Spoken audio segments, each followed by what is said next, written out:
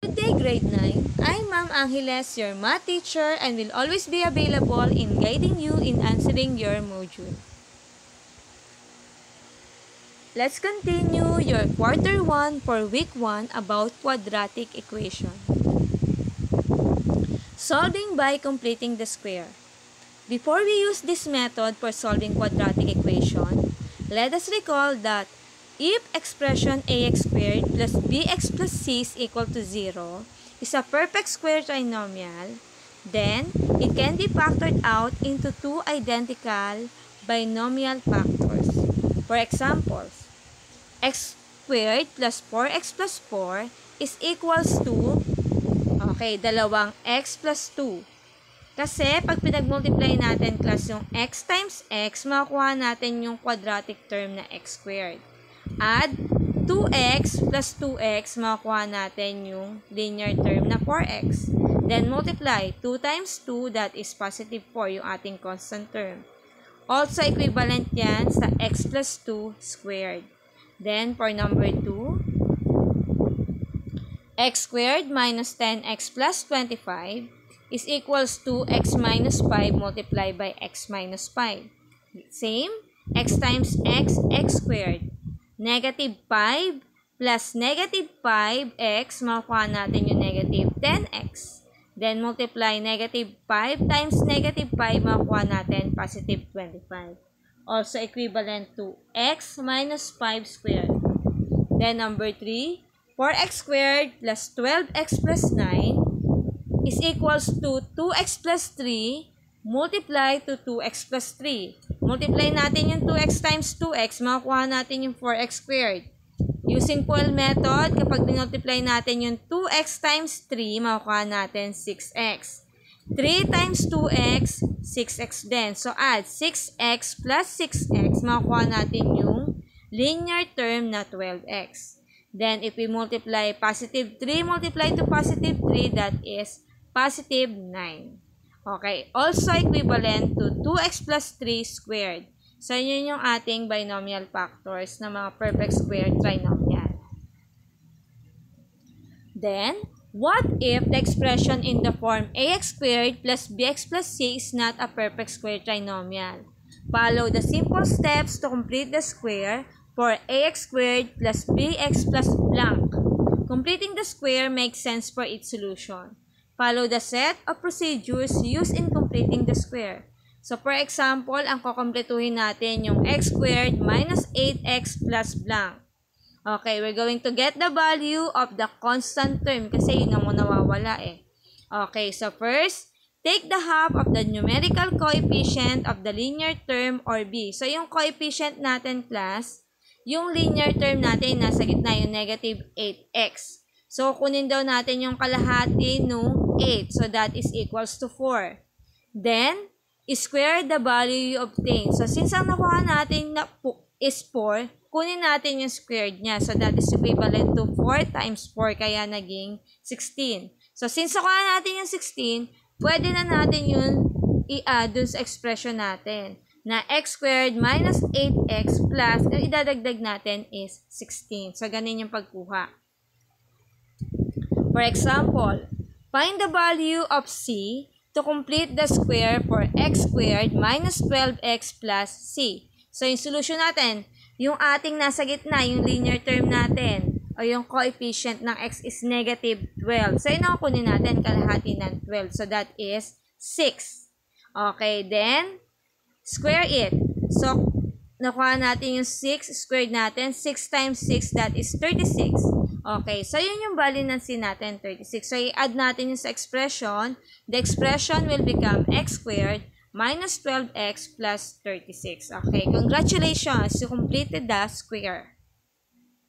Next, number 2. Solve x squared minus 12x plus 35 is equal to 0 by completing the square. So, ang hinahanap natin yung c, diba? So, aalisin muna natin to, class, by applying the addition property of equality by adding negative 35 to both sides para ma-cancel out natin. So, yung magiging x squared minus 12x plus 35 plus negative 35 is equal to 0 plus negative 35. So, cancel natin yung positive 35 saka yung negative 35. So, may iwan na lang sa left side is x squared minus 12x. Then, 0 plus negative 35, that is equivalent to negative 35. Step 2, make x squared minus 12x a perfect square trinomial by completing the square. Okay, so we add 36. Saan natin nakuha yun? Tingnan niyo yung negative 12. Yun yung ating coefficient of x. So, kunin natin yung coefficient ng x natin. That is 12. Kunin yung kalahati, 6, tapos squared natin. So, 6 times 6, 36. Kaya, nag-add tayo ng 36 sa both sides. Okay, so magiging x squared minus 12x plus 36 is equals to negative 35 plus 36. Since unlike sign, subtract natin. Sundan yung sign na mas malaking number, kaya naging positive 1. Then, factor the perfect square trinomial. So, yung x squared minus 12x plus 36, yung factor natin is x minus 6 multiply to x minus 6. Kalahati na negative 12, tapos yung number na pareha sa pag pinag-multiply natin, 36 yung kalalabasan. Diba? Kasi x times x, x squared, negative 6 plus negative 6x, makakuha natin yung negative 12x. Negative 6 times negative 6, positive 36. Okay, then, express x minus 6 multiplied by x minus 6 as a square of binomial. So, that is x minus 6 squared is equals to 1. Then, use square root property. Kinuha natin yung square root ng both side. Kapag kinuha natin yung square root ng both side niyan, we can cancel yung radical sign saka yung square na 2. So, may iwan na lang is x minus 6 square root ng 1 is positive or negative 1. Okay, step number 5. Let's solve. Yung x minus 6 equals to 1, saka x minus 6 equals to negative 1. Okay, so pag transpose natin yung negative 6 sa kabila, magiging, from negative magiging positive, so magiging 1 plus 6 equals to 7. Isa naman, negative 1 plus 6. Unlike sign, subtract, sundan yung sign na mas malaking number, kaya positive 5. Or we can use the addition property of equality by adding 6 both sides of the equation. So, we can cancel 6. May iwan is x. 1 plus 6 is 7. Dito naman, x equals to negative 1 plus 6 is 5. So, pares lang naman yung sagot. Therefore, the roots of solution are 7 and 5. Okay, for number 3. Find the roots of x squared plus 4x minus 8 is equal to 0. Okay, so we apply addition property of equality by adding 8 to both sides. Kaya naging x squared plus 4x minus 8 plus 8 is equals to 0 plus 8. Okay, we can cancel now yung negative 8 and plus 8. So, may iwan na lang is x squared plus 4x equals to 8. Okay, make x squared plus 4x a perfect square trinomial by completing the square. Okay, so yung ating coefficient ng x yung nasa gitna is 4.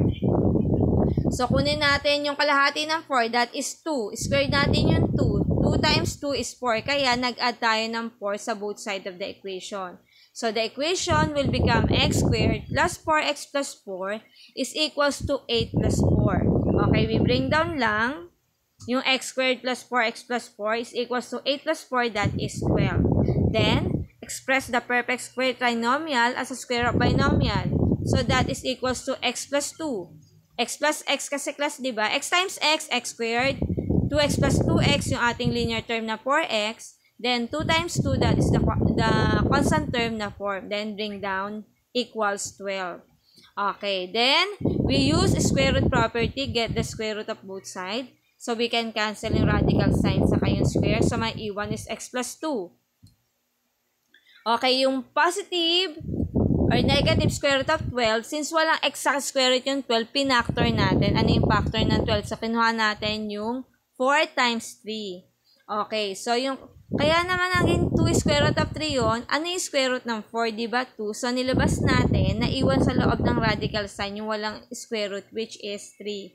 So, we bring down yung x plus 2 is equals to positive or negative 2 square root of 3. Okay, kukunin natin yung dalawang roots niya or dalawang value. Kapag positive saka negative, kaya naging, if we simplify to find the solution, magiging x equals to 2 plus 2 square root of 3 and x equals to 2 minus 2 square root of 3. Okay, therefore, the roots are x equals to 2 plus 2 square root of 3 and x equals to 2 minus 2 square root of 3. Now, let's practice what you learned. Go to page 8 of your module and answer activity 1.4. You complete me. Okay, that's all.